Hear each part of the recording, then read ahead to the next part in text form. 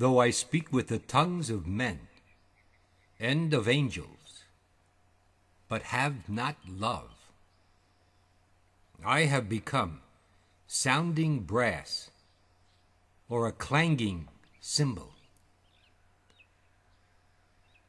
And though I have the gift of prophecy and understand all mysteries and all knowledge, and though I have all faith so that I could move mountains, but have not love, I am nothing.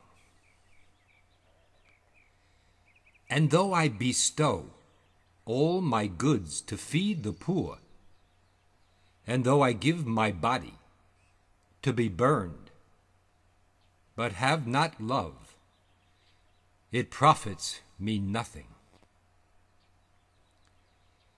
Love suffers long and is kind. Love does not envy.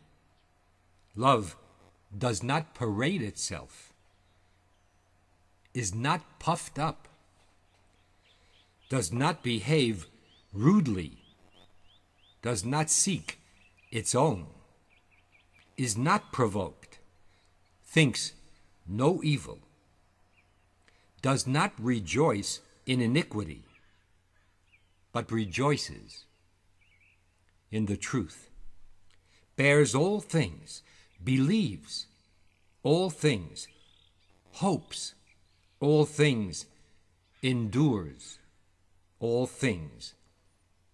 Love never fails. But whether there are prophecies, they will fail. Whether there are tongues, they will cease. Whether there is knowledge, it will vanish away. For we know in part, and we prophesy in part. But when that which is perfect has come, then that which is in part will be done away. When I was a child, I spoke as a child. I understood as a child. I thought as a child. But when I became a man, I put away childish things.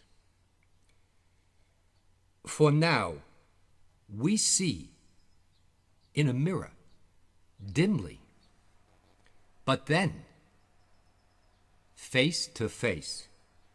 Now I know in part, but then I shall know just as I am also known.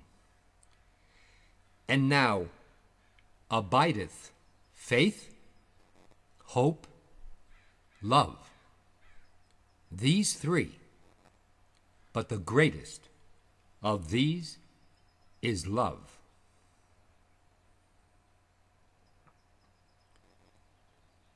So, my beloved, as the great commandment of Christ echoes down the endless corridors of time, let us love the Lord our God with all our heart, with all our soul, with all our strength, and with all our mind, and our neighbor as ourself.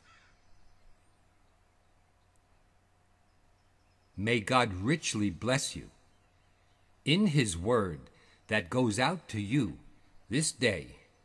In Jesus' name, I pray.